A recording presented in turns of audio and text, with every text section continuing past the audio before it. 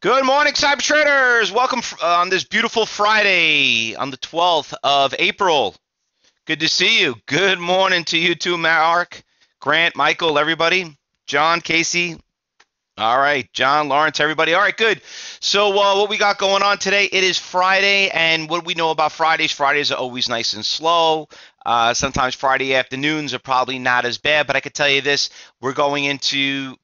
Yeah, I mean, you heard there's a lot of good news going on. You can see the market's up today. Disney's doing pretty well. You see Citibank is doing well. There's a couple things that are doing well in the market. Overall, though, we didn't have what we had yesterday. Listen, Monday is tax day, so listen, lasting on people's minds is tax day. You got Palm Sunday on Monday. You got Easter coming up.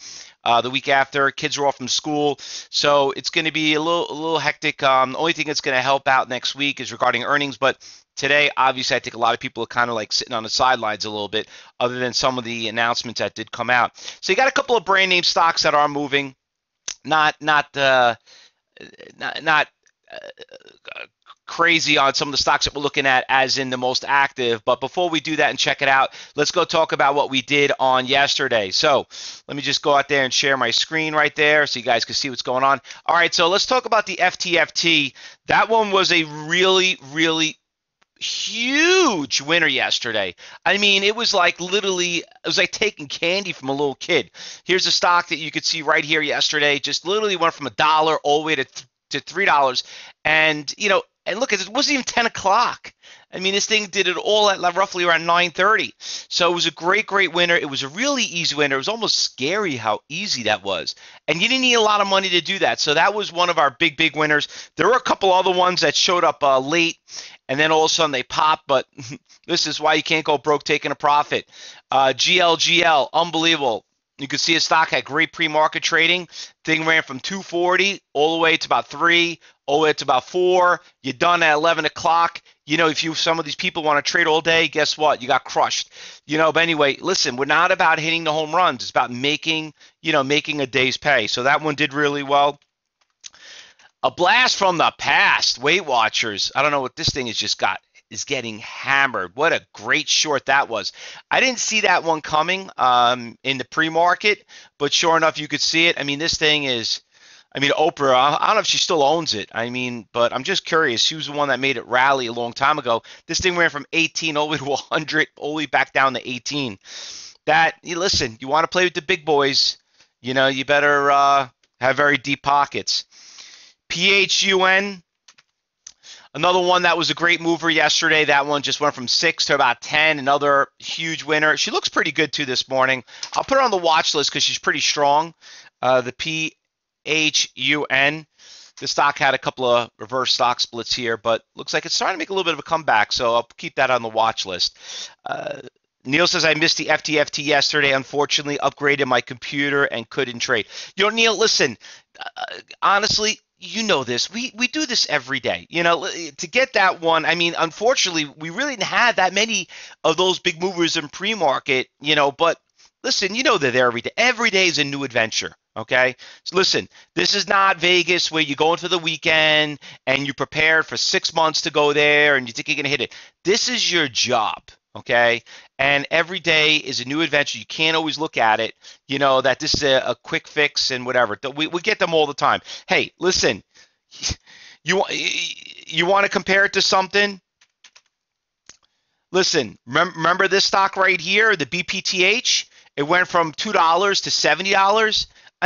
Now that was, our biggest winner of 2018, so 19 so far. So listen, they're there. Do I have to go through it? Listen, IGC, remember that one? It ran from $1 to 14.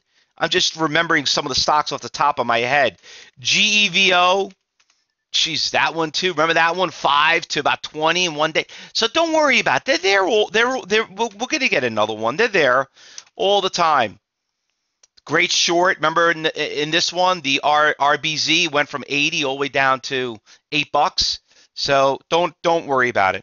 All right, so let's talk about what's going on this morning. Now, guys, remember it is Friday. Fridays always mornings. Every week, every day is a different type of trading. In a way, Mondays and Fridays not always the most active because people come back from the weekends. We're going into a weekend.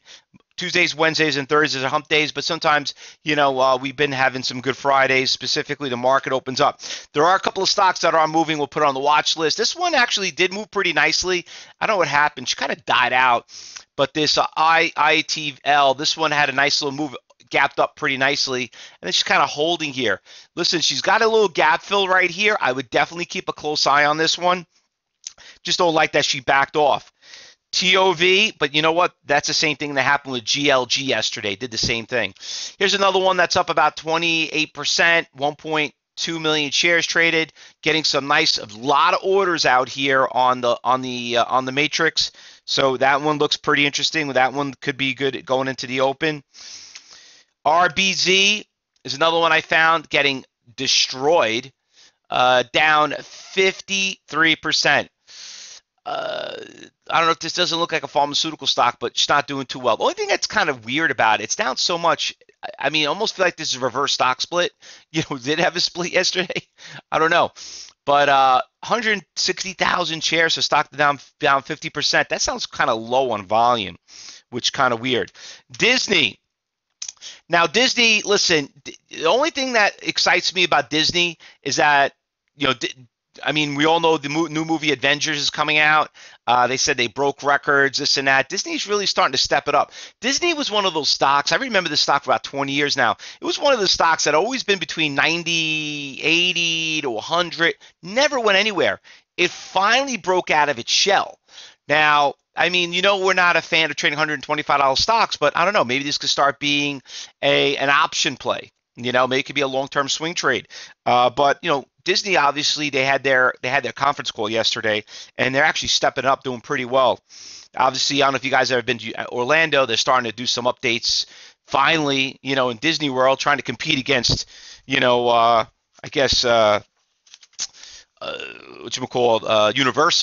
But they got, listen, they're really doing a good job on their movies and stuff. PHUN. One last one right here. Now, like I said, this is the one that we had from yesterday. I'm putting it back on the watch list. So we got about 5. All right. Anything I'm missing that I did not call out? Anything else, guys? Anything else out there? Not a big list. It's Friday, and it's the biggest day of the year on Monday, tax season. Last things on people's minds is worrying about trading. All right. Mary Beth says, what about the KTOV?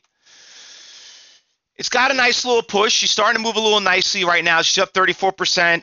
I had that on my list. I already put it on there. If she breaks this high right here, it could get a nice push. But look over here. The only thing I'm not too concerned about, you got to be careful. There's a 4,700 share seller out here at $1.60.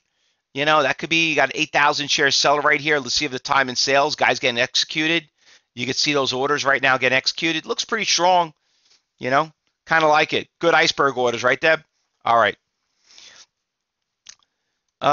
Lita's saying, what about the OXY?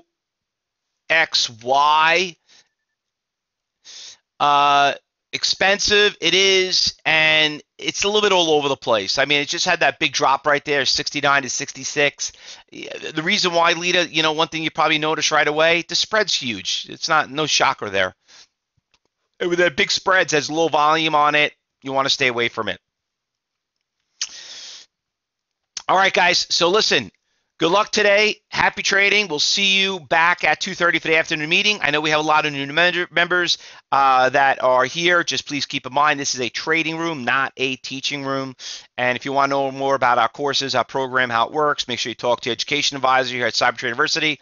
And then we'll be going into silence up until about 2:30, but just focus on the chat room. Look at the traders, see how they work together. And like we always say, look, listen, and learn. Good luck, everybody. And if I don't see you this afternoon, enjoy your weekend. All right. See you back on Monday.